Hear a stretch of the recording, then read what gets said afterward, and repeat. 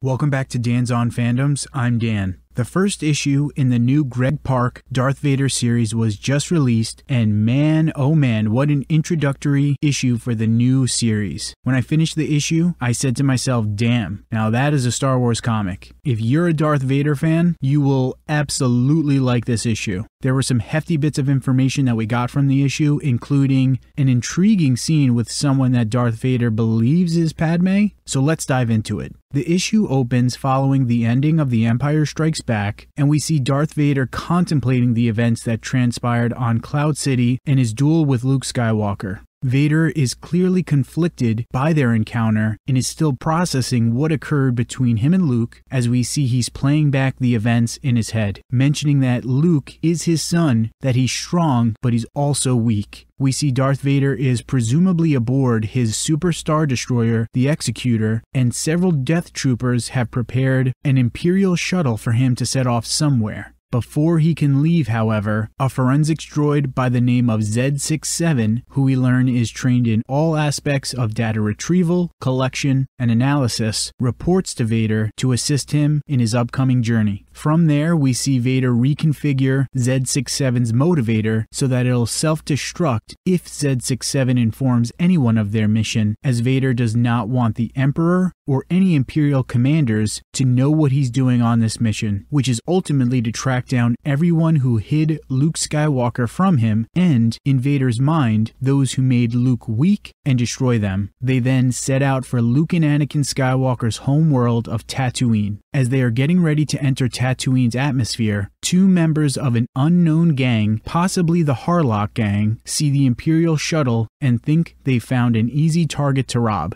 Boy, are they mistaken. This might be a possible connection to issue 2 of the Charles Soule Star Wars comic series, which I talked about in a previous video, so make sure to check that out. From there, Vader arrives at the Lars homestead, and Z67 mentions that this is the home of Klieg Lars and Shmi Skywalker, divulging additional information about the Lars family, and that Owen and Beru adopted Luke, prompting Vader to recall various moments from his days as Anakin Skywalker on Tatooine, such as the moment where Anakin was taken from his mother to join the Jedi Order, and when Anakin came back to Tatooine to find his mother and spoke to Owen Lars and Beru. As Vader and Z67 continue to rummage through the homestead, Vader recalls several moments from his days as Anakin Skywalker. The moment where Padme approached Anakin as he's repairing something right after he had slaughtered the Sand People. Him telling Padme how he killed their entire village. He also recalls what Yoda told him, that anger leads to hate, hate leads to suffering, as well as the moment where Padme pleaded with Anakin before his duel with Obi-Wan on Mustafar, which in turn makes him think about Luke. I absolutely love this scene so frickin' much. Seeing Vader recall moments that we all know from the movie when he was still Anakin was so powerful and so poignant for me. It shows just how far Anakin fell, how Vader is becoming conflicted in his thoughts and his emotions, how deep that wound of Padme's death still is for him, and that Luke is the only thing he has of Padme that's left. He knows his actions led to Padme's death, and is seeing parallels between Padme's demise in Luke. We're seeing the very infant stages of Anakin's return to the light side here, and I love that. That conflict in Vader, his love for Padme, and the pain that he's caused following her death, and the fact that the last sliver of love and hope he sees in life is in his son. That will forever be one of the most impactful elements of the story of the Skywalker saga for me, and I love how great of a job this comic does in conveying that. I also would like to point out that I loved that Z67 comments on Luke's lubrication vat, and that even though he's an enemy of the Empire, he knew how to care for his droids.